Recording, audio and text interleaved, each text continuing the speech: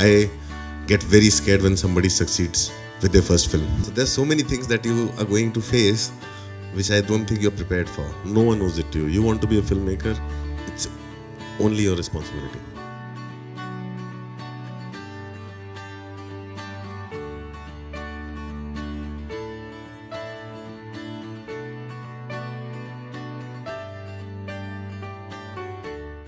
I know how good this institute is because I've never heard students cheer for their teachers so much.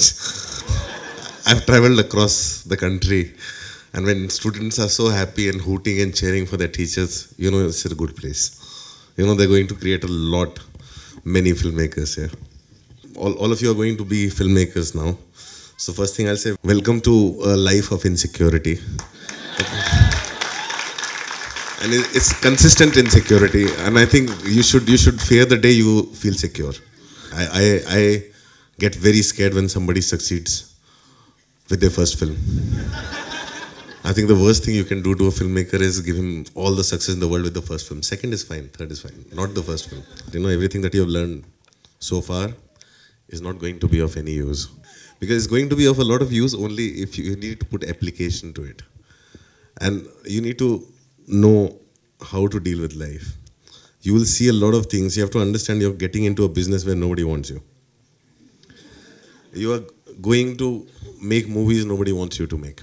You're going to people and you're going to ask them for their money to live your dream. So there's so many things that you are going to face which I don't think you're prepared for. Nobody owes it to you. No one owes it to you. You want to be a filmmaker, it's only your responsibility. No one owes it to you. What film you want to make, how you want to do it, it's entirely your responsibility. Nothing is going to be given to you in a platter. Nobody's sitting there waiting for you to come and, like, you know, just change everything. Nobody wants you. Everybody is very happy. You have to understand cinema is art for the artist, for the filmmaker who wants to create art. But for the man who's the patron of the art is also a businessman.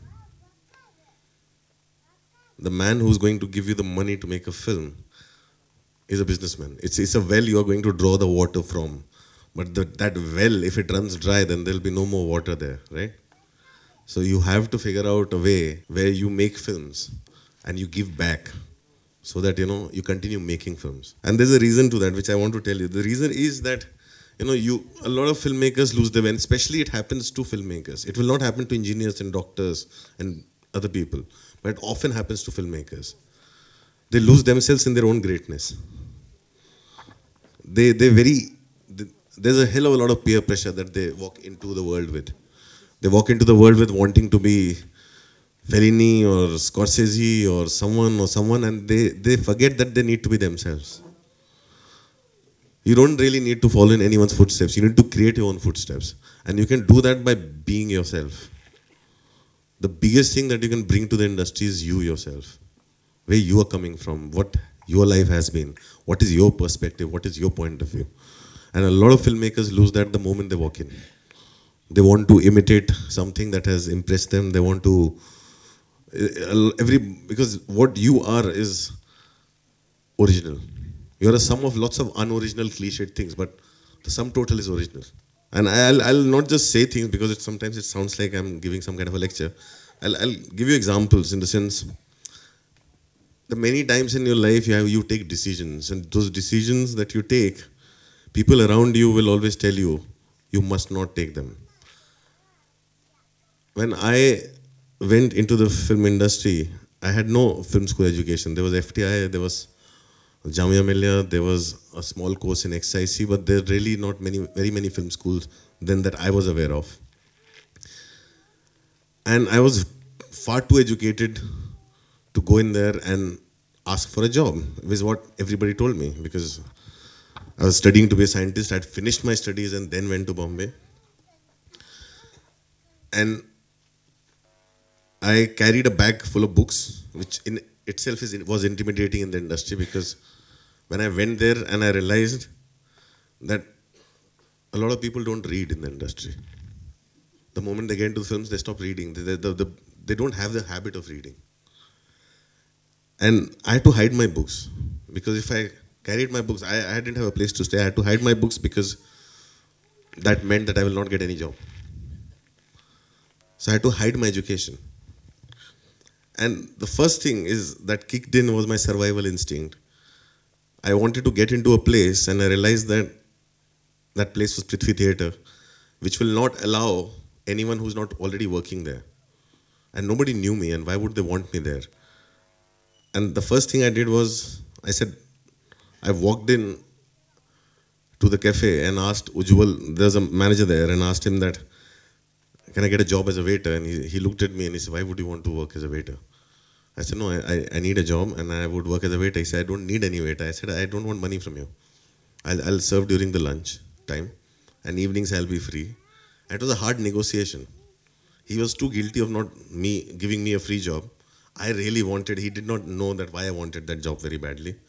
So we worked out a deal where I said, whatever food your customers don't take, I can eat that food at the end of the day and I'll take the job. I started working the very third day. I served a friend in that restaurant in Prithvi Theatre. And I realized at that time, and that was, I'm talking about 1992, 93, when there were no studios, nothing.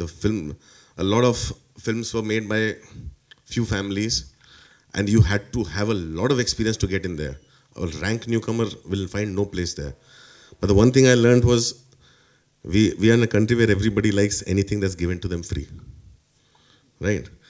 And that's the thing that I used to get in everywhere. I got into Prithvi because I didn't want money.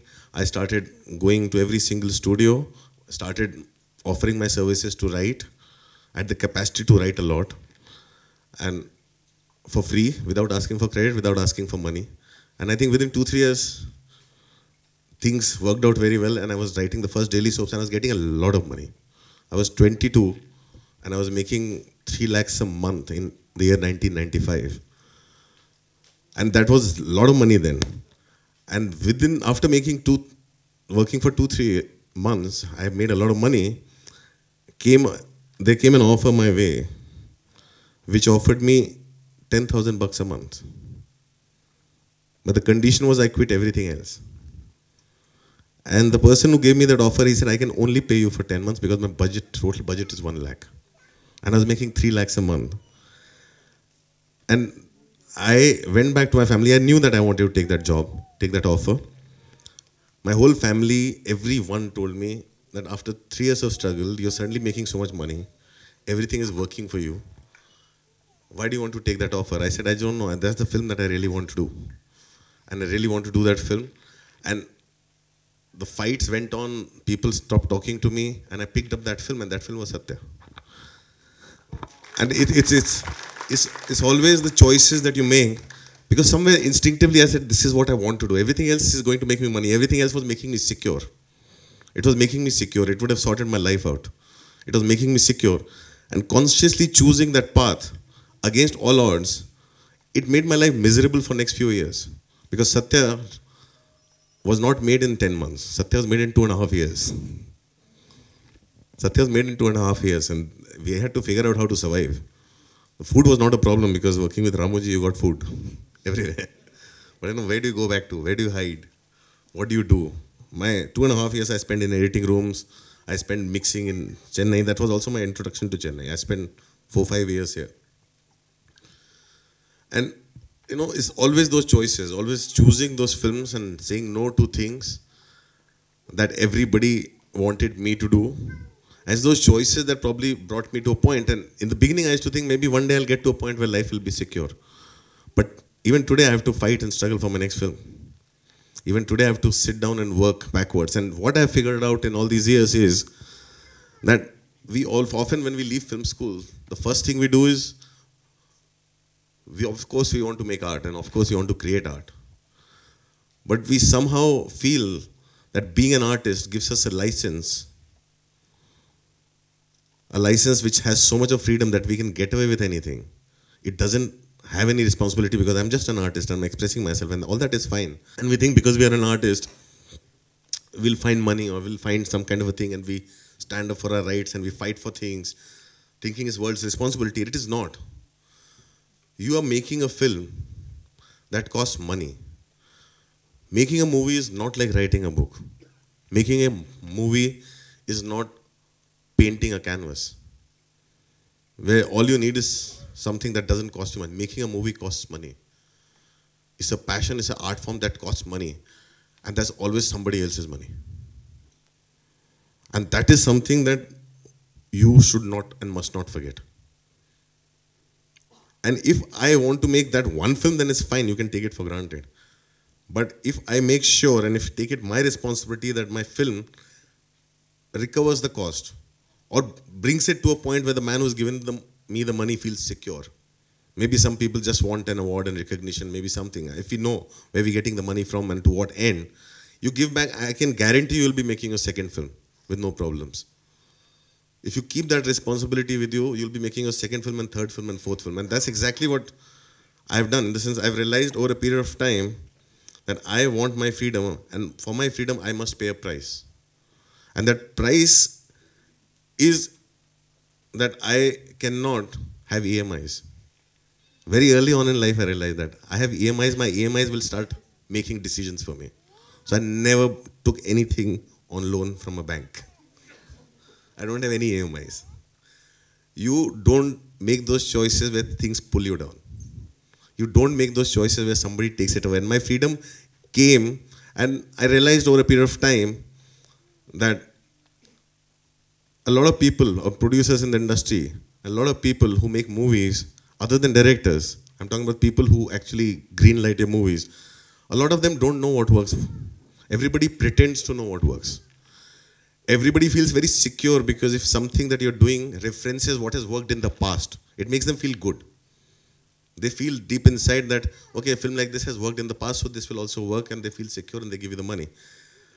And they are often looking at you to see your confidence, to see how sure you are about what you want to do. And long time back I realized I'm making movies that might not make sense on paper, but maybe they will see why I'm doing that after I've made it. But to reach from the point of wanting to make it to after having made it is a journey I must take. And to take that journey, I must get the money. And I would often, I always work backwards, and which is something that I always tell everyone. Even my films that I produce with my newcomers, I do not greenlight them till they have worked on it backwards, till they have not minimized the cost. I make films at the lowest cost possible. And what I always did was I realized the studio wants to know why am I making this film. So I would minimize the budget, I'll add a fees to the film. And I would often go to the producer, and it came to that discussion point of why we should make a film. I said, trust me. And for that trust, I'll forfeit my fees. It's very important I added fees, but I could have easily taken it out in the beginning. But I would add a fees and make sure that they know that I'm forfeiting the fees. And that's how I got to keep a Nawazuddin instead of a big star in Wasipur. That's how I got to make Devdi the way I wanted to make it. That's how I got to make all those films. And it became my responsibility. And even after that, I would carry my own films to try and sell them the world over. When they told me your films are not selling overseas, I had to figure out how to sell my film overseas. And that's how I discovered the festivals. So there's a lot of responsibility you carry. It's almost a filmmaker's job is 50% being an MBA, 50% being a manager. You're managing your actors, you're managing your team, you're making 100 people on the set believe in your dream. It's not their dream. They're working to fulfill your dream. And that's a lot of responsibility. And that cannot, that's a responsibility with which you cannot afford to be so arrogant that you look down on all the people who are working with you. If you can't take your team with you, trust me, you will not make more than 1 or 2 films. It's very important. I will have no money and my team will come and will make a film. We made Gulal over 6 years. Every single person who worked on Gulal worked for free. From every actor to the music director to everyone. And over 7 years, the whole industry did not want us to make the film. Every Diwali we would go and shoot. And we made the film because we were all equals. We went there, we lived that passion, we made that film. And that was the only way we could change the system. Because, trust me, nobody wants you here. Nobody owes it to you. And nobody is going to have time to waste it on you. It's all up to you. So when you step out there is where the real learning will begin. When you step out there is how you will start to figure things out. There's never a point you know everything. I still don't know anything. Every day you learn something new. So don't go there with thinking that I know everything and there's nothing more to be learned. Otherwise, then your journey is over and it's ended. You've lived your life. So it's better to not know anything and step in there. And I hope all of you guys do well, because for me it's the younger filmmakers who are constantly changing the language of cinema, and it's the younger filmmakers that I look forward to. It's good. The last 2 years have been, must have been fun for you all. And I hope it has been rewarding. So I was thinking to myself, what do I tell youngsters and kids these days? My kids don't listen to me. I guess I didn't listen to my parents too at this age. I'm going to give you the bad news first, and then, how do I put this? You're not going to get very far in life with what you have learned so far.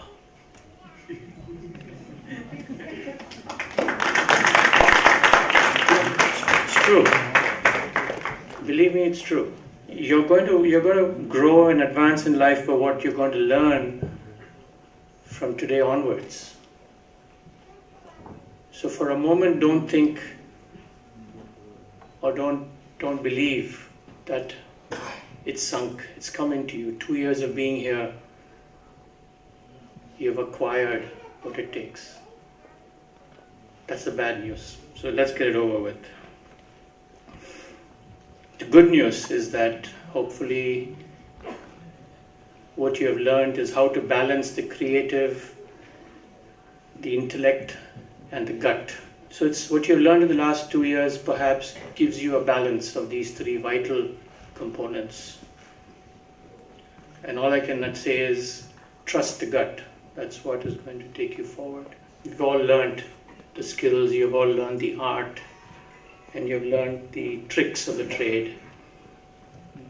This is the internet, the information era, the Google generation. So I've been reading about this and I thought I'd share it with you. It goes like this. You can Google for an answer, you can Google for a partner, you can Google for a career, but you can't Google to find out what's in your heart. The passion that lifts you upwards. So all I can say is it's very true. Trust your passion. Trust your inner voice. You must keep knocking till you, as I was told once, keep knocking till your knuckles bleed. But you have to pick yourself up and continue.